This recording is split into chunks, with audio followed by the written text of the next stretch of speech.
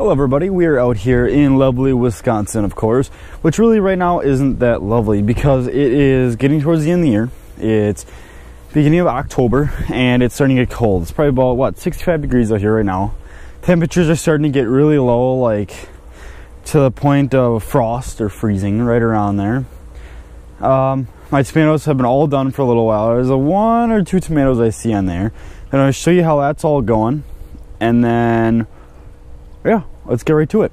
So, as you see, my tomatoes look horrible. They all look like they're dead, which they pretty much are because it's that time of year, of course. So, we picked a whole bunch of tomatoes off here. I mean, I think there were one or two pickings after my last video even. There was we get a lot of tomatoes off here.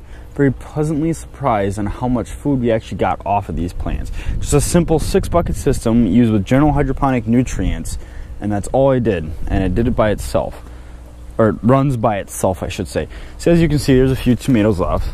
Nice little size there. I saw one more. There's two little ones up there. What else we got up here? There's a few little straggly ones laying around. Then as you can see here, this was my roots that were inside of the dripper tube. Be careful of that. Both of these were. This one and that one. That's the second time I've pulled it out of that tube. So this plant wasn't getting water for a while. Well, it was only getting water through that dripper tube.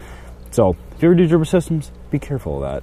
Yeah, that happened to all, I think it was like 2 or 3 of them. See, yep, there's another clump of roots right there. That whole chunk looks like a rope. Yeah, that's all roots. That was stuck inside a dripper line. I had to pull that out. I still have the system running. Like I said last time, I didn't want to shut it off and then make the whole system get all rotten because everything's sitting stale and just get gross. As you can see, there's starting to be a lot of brown leaves. Look at all those brown leaves. Yeah, it's pretty much towards the end here. And we got my water. It's only sucked about, I don't know, 5 gallons since I filled it up, and it's been a while since I filled it up. It has not been sucking nearly as much water as it has been. Considering summer, it was sucking 5 gallons of water a day. We're done here. So, oh, I'm going to show you guys one more thing just to prove my little waterproof box here actually worked. Look at this. This has been sitting here all summer long like this. As you can see, there's a little bit of grass around here. This is a timer in the air pump with a surge strip. That's been running this entire system. So all this is, again, is a tote. Cut the bottom out of it, put a brick under here, dug a hole, stuck it in here, boom, waterproof box. I mean, of course it's not code approved, and of course it's not frost approved, but it actually works quite well for this. So overall, I am super pleased with this entire system. Like I've said before, worked fantastic, growth was amazing. Wish I would have had a little more, or wish I would have had this in full sun because there's that big tree blocking it. Right there. And the sun comes up over that way and then the tree blocks it.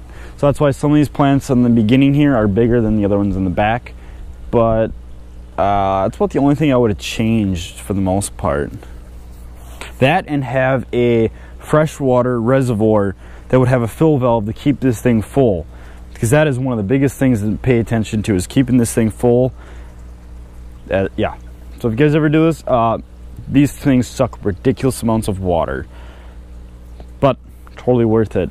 What's to come next? So the only thing I'll probably be doing is a little stop motion video or something of me taking down this entire system, maybe some pictures, and I might do a video of like the whole tomato plant laid out in the ground out of the actual bucket system. I don't know. We'll see if I have time for that. I know the other video I'm going to do is me taking out my jalapeno pepper plants, because those are huge. I'm going to replant those back inside for the winter time again.